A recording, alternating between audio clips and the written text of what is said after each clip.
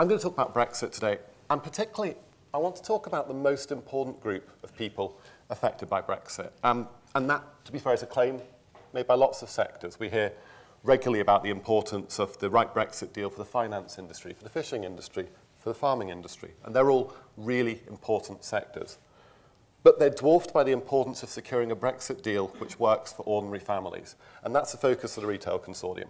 We want the priority from policymakers to be delivering a Brexit which prevents shop prices rising, keeps availability on shop shelves as wide as possible. And we believe that's best achieved through a relationship with the EU and across the United Kingdom that maintains tariff, friction-free trade relationships and which provides a framework that's going to meet the skills needs of our industry and our suppliers. I'm going to do that in 4 ways today. I'm going to first of all provide a little context, talking both about why rising food prices are plausible and why there's a genuine risk, particularly if we default to the putative no deal, i.e. a relationship on most favoured nation status with a WTO relationship with the EU. And then I'm going to talk about the 3 priorities for our industry. I'm going to talk about why tariffs on goods inevitably lead to higher prices and why a tariff-free trade agreement with Europe is crucial. I'm going to talk about customs and regulatory systems and the points of friction which could impact in particular on food imports. And finally, I want to talk about the key role EU workers play in retail and what we're going to look for in principle from the post-Brexit immigration system. Let me start by food prices and consumers. I want to talk a little bit about why food prices went up last year. Since the financial crisis, retail sales growth has been around 0.5% a year. That's the consequence of flat economy and really intense competition, especially in grocery and food retail. And the response to that from the grocery industry was by focusing on delivering the lowest possible prices for consumers because of those pressures from competition. And we saw that from 2013 to 2016 with consistent food prices falling, making food cheaper in real terms than ever before. But that competition also had other impacts. It forced those businesses to innovate, to remain competitive, responded by becoming more efficient, but also by reducing profits to razor-thin margins. And that context is really important to understand what happened following the vote to leave in June 2016, because sterling fell by 10% against the euro and dollar. And the consequence is direct. Costs of importing goods went up because of that commodity price change. And we also saw global commodity prices rising. Retailers, of course, tried to absorb those costs. That's why you get a lag on the right-hand graph between sort of the start of then up to October 2017 when we see this kind of jump coming through. But it wasn't possible to manage. And throughout the whole of last year, peaking in October 2017, we saw food prices rising by 2%. That's the VRC Nielsen Shop Price Index that we're using there. 2% may not seem a huge amount in itself, but when it translated into ordinary shoppers' grocery bills, it becomes really significant. And it's particularly significant for those who are the lowest income households. They're the people who spend disproportionately more of their earnings on groceries. And we know household incomes are under enormous pressure. We know what rising inflation's done, and that's what the left-hand graph there, which is taken from the OBR figures on household disposable income. See how it's gone flat over the last year and a bit. Unbelievable pressure on households from flat wages, from huge pressures across the economy. And to understand what it meant, we've got what happened to retail sales in the last couple of years. And you've got that sort of opening period where sales were aligned, the kind of top line, which is food, the bottom non-food, they sort of track together, ticking a bit under sort of growth, but, you know, not particularly terrible. And then we see that point around November, you see this big spike in food, and that spike is almost exclusively driven by food price inflation, and the consequent fall in non-food, and that gap opening up between the two. It's about a 3 to 4% shift, so it doubles the track. And that's been done because people don't have enough money to spend on things that aren't food. That's what's happened within that. People have been forced to shift their spending because there isn't any spare money about. And that exemplifies why we need to be so concerned about rising food prices. They affect everyone with the same price rise regardless of their income. And that's why food price rises are always regressive. They always hurt the poorest the most. They hurt the poorest, the most vulnerable, the most deprived to the greatest degree. And those on the lowest incomes already face the biggest challenge, getting the food they need. And when they have those price rises, they can't reduce consumption. There's only so far a family can pare back the family food budget. It means spending more for the same shopping basket, or even, as we've seen, having to look at alternate ways to find that calorie thing. And that's the last thing we see. It means less money for clothing, less money for shoes, even cutting back on things like the heating. And after the winter we've had, that's a fairly terrifying prospect. It makes life for those who find paying the weekly bills a stretch even harder.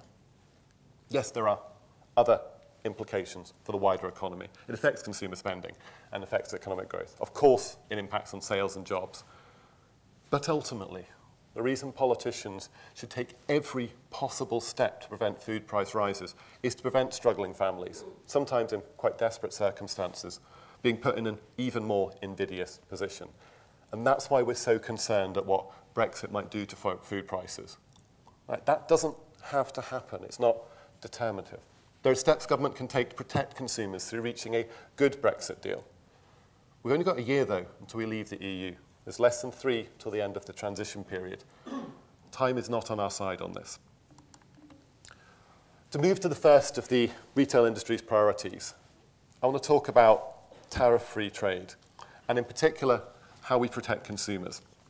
And firstly, as a starting point, and to be really clear on this, we think that across-the-board tariff-free trade of the EU is the best outcome for consumers and also consequently for the retail industry. Just so we know exactly what to speak about, tariffs are the taxes paid on imported goods. They can be a percentage of the value of the goods, or they can be specific, fixed amount per kilogram, or so forth. And we're quite clear we think the status quo in our relationship with Europe is a good status quo. Continental products aren't subject to tariff when imported and sold to consumers in the UK. And the reverse is true for exporting businesses.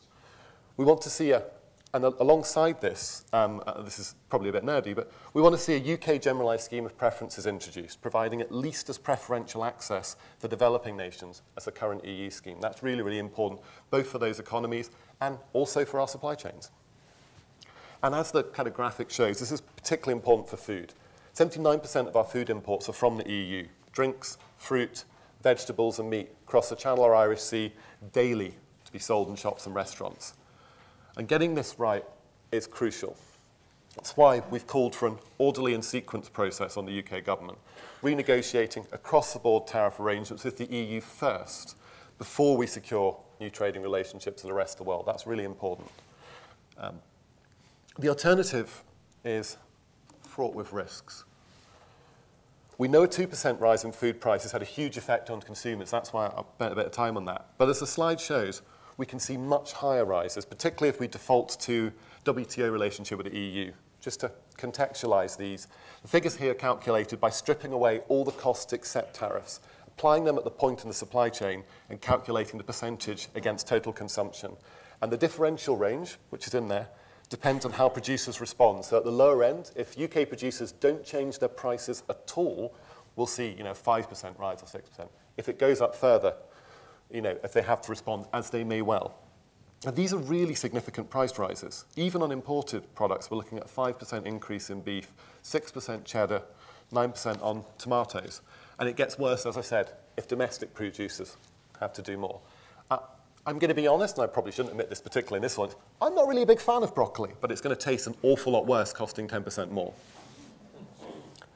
It's also really important to note these tariff rises affect our exporters too, and that makes our products more expensive in these markets, makes them less competitive in these markets. That actually has implications also on domestic production and domestic costs, and that's hugely, hugely concerning for the very successful Scottish food and drink industry that I suspect everyone here is very proud of. There had to be a map. I love maps. What the map here really shows are some of the trade-offs. And this is very much a broad approach across these things, and you'll see that there's opportunities and risks. What I really want to focus on, because this is about food, is that kind of circle of red in the middle. Those are what happens to products from the EU. That's what tariffs do to them. So yes, there are some options. There are areas where there are some opportunities, but in the short term, and especially in food and drink, I think the risks are really quite serious. And these are hypothetical discussions. We don't know what the final deal will look like. We don't know what all these areas might be. But it seems very likely food prices will rise if we're unable to secure a food free trade agreement with the EU. To move on to customs and regulations, and it's quite interesting hearing actually what Ross was saying earlier. Something I never wrote in this original draft here was to mention, of course, how utterly crucial the high standards we have in Scotland in particular, across the UK, are for the retail industry and our consumers. It never crossed my mind to put it in because it's axiomatic to us that high standards are what our consumers want. They're what our businesses supply on. And I think that's a really good point. It just kind of needs added in. But I want to move a little bit to talk about the customs relationship with the European Union, as the challenge is huge. European supply chains are a key part in delivering the products we buy every day. We want to see a framework that delivers as frictionless trade as possible for consumers. Most of the goods we're talking about and discussing in food are perishable. They need to be transported quickly, and we need a system of controls post-Brexit ensures goods can be imported without delays, disruptions, or additional costs, because those will affect availability on shelves, increase waste, and push up prices. The UK government's published some proposals on this to avoid disruption to trade, but I really think we need to not underestimate just how complex and how the scale of the challenge we're facing. We're going to need agreement and implementation of detailed plans covering everything from documentation to food safety inspections. It's needed quickly to avoid disruption for consumers. We need more detail and planning. I'm going to end up in coughing with it. Around issues like security, transit, haulage, upfront VAT, and mutual recognition of enforcement regimes between the EU and the UK. And our aim for consumers is not to notice any difference for availability of affordable, quality products when they visit stores post-Brexit. I want to be clear, we're not taking a view on how this is accomplished. There's significant, and if I'm honest, interminable debate about whether the UK should stay in the customs union or a customs union or any number of other potential pre-existing frameworks.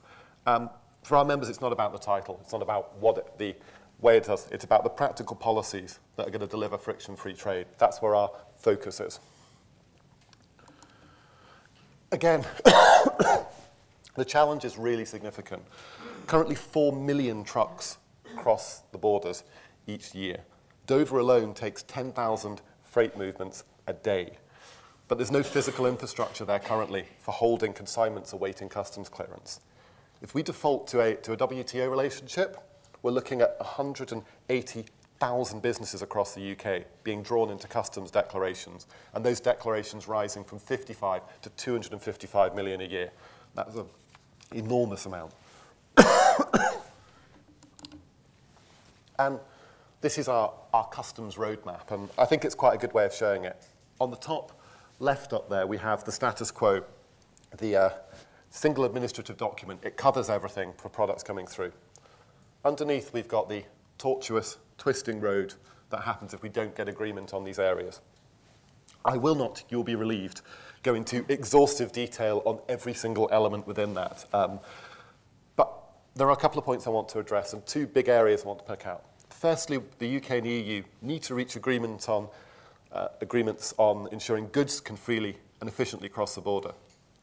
Importers have told us delays to clear additional checks for gas costs and interruptions to the supply chains. One of our estimates alone is a refrigerated lorry held up at a port costs £500 a day. That's going to add up very quickly when you think of the sheer volume and number of vehicles we're talking about. And new checks on rules of origin, new declarations, the most significant barrier to the smooth flow of goods between the UK and the EU. We can ameliorate this by extending the use of the Authorised Economic Operator Scheme, which is a version of the Trusted Trader Scheme that's used by other countries and allows fast tracks. It's helpful. It reduces the burden of checks, security, and tax requirements. But it's not a silver bullet. It won't work for all businesses, and it won't deal with the challenge of infrastructure not being in place. Even if the paperwork is resolved, but there's a queue to enter the port, it still holds up deliveries. And let's be honest, if we're looking at, without this infrastructure, without these mechanisms, we're going to see a semi-permanent version of Operation Stack at Dover, lorries littering the southeast of England. It's a fairly concerning prospect. And that's why we need to see the physical infrastructure built. That means investment in port capacity, roads, warehouses. We need IT investment for a new customs declaration system ready for 2021. And we need to look at, how we do this. And these are not inexpensive things to do. I think anybody who's ever been involved in an IT project knows you can't do it quickly. And we're going to need other points. We're going to need agreement on VAT to prevent upfront VAT import costs, which will particularly hit smaller businesses. We need agreements on security of goods, and Norway has a pre-existing arrangement that could be used. We need agreements on drivers and lorries. And all of these will simplify the process and speed up imports and consequently keep prices down. And secondly, perhaps particularly importantly, we need a system of mutual recognition of inspections and regulatory standards with the EU. Currently, we've got a system which has a common approach to food safety by all EU standards, avoids additional inspections at port. Two key elements of this. Firstly, we could replicate the system of mutual recognition on conformity assessments, avoiding unnecessary interruptions to trade. That will reduce 2 sets of checks down to 1, and that would be a hugely positive step. But it won't eliminate the need for checks. That can only happen if we have full regulatory alignment with the relevant part of EU law. Now, Retail Consortium, the retail industry, hasn't taken a view on whether we should have complete regulatory harmonisation on every aspect. There's a huge number of factors in play, and predicting what will happen in politics in 6 months, let alone 10 years, would be make that difficult. But I want to be really clear. Any decisions on diverging public policy positions should be made in the context they will lead to a more onerous import regime. And regardless of these choices, there's a need for the relevant agencies to be coordinated. The UK Border Force, HMRC, FSS and FSA, DEFRA, the devolved departments. They all need to align their work so we get the right processes and they're all working consistently. And I want to make one final point to be clear around the whole regulatory framework.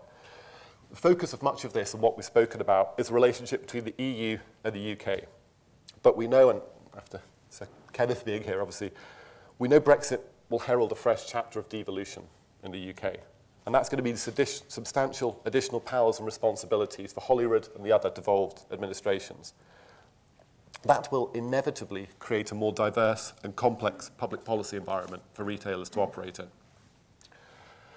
Scotland's shoppers and businesses benefit enormously from the existing and largely unfettered UK internal market.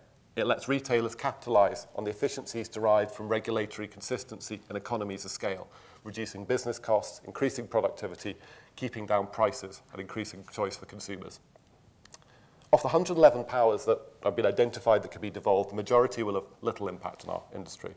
But there are some areas, and food and nutrition labelling is the obvious example, where we will want to see the fullest possible alignment post-Brexit, devolved and UK administrations working collegiately on a shared approach to minimise duplication and discrepancy for retailers and others. I want to be specific on this because it's a lot of debate. Our focus is not on where powers reside. That's for the politicians to thrash out.